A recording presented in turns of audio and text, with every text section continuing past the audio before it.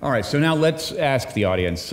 Clap, since it's a little hard to see in here, if you would want to have your genome sequenced to answer some questions about your health.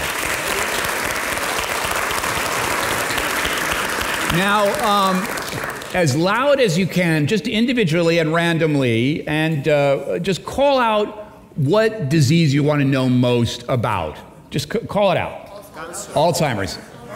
Heart disease. What else? Cancer. What? Cancer. Cancer. Okay, great. Anything else? Parkinson's. Schizophrenia. Okay, great. Now, I want to know about all of those. My kids think I have some of those, actually. How much help can doctors be with probabilities of some of the things the audience has shouted out here? Well, I hate to sound like the quantum guy, but a lot and almost none at all. Because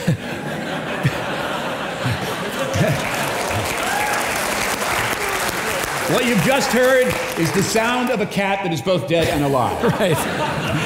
Because if you are one of the, let's say, 2% in this audience that's carrying a very highly penetrant mutation for one of the rare forms of these conditions, rare form of cancer that's very heritable, rare form of heart disease that's very heritable, you probably would want to know, you probably could get that information, and it could probably help you avoid the disease.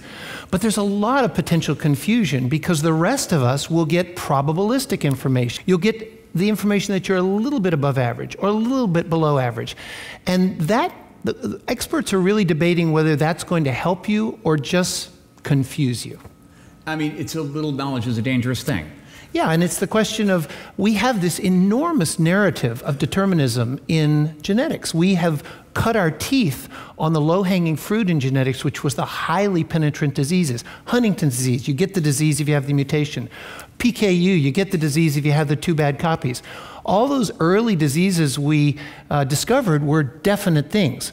But most of the diseases in genetics and genomics are actually highly probabilistic. They're risk markers, and that hasn't penetrated our psyche. It hasn't penetrated the psyche of doctors. It hasn't really penetrated the psyche of the audience. You've said that we're conditioned to think of genetics as deterministic, that there is information buried in the gene that is going to deliver an outcome or predict an outcome with a high degree of accuracy. And you're saying right now, at the state of the science, in fact, most of what the gene can tell us is very much a kind of a dice-rolling, probabilistic bit of information. Now, is that to say that 100 years from now, we're not going to get more deterministic in terms of our understanding of things? In other words, as we research and get more information about the gene, are some of these things that are probabilistic going to become more deterministic? Or is it more like quantum mechanics, where we're going to find a break-off point in genetics where these phenomena are essentially probabilistic and you're never going to know,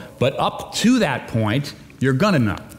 Well, first of all, we're focusing on predictive power of genetics. That's what we're talking about right now. And right now, we're using genetics, even in that probabilistic vein, to find targets for new therapies. So that's going on right now. The genomic revolution isn't as wishy-washy as we're making it sound. It's really helping us with basic science that's going to make difference in the short term. But I do think you're right. I think it's going to take many decades for us to get more predictive with our genetic markers. And it's going to be discovery of more genes, discovery of more variants, discovery of epigenetic phenomena, which means the things that turn your genes up and down and sort of like a rheostat. So there's going to have to be proteomic layering of information on this. The microbiome is going to come into play, all the environmental interactions with your genome. It turns out it's fantastically complicated. And so I do think it's going to take a while to be more specifically predictive.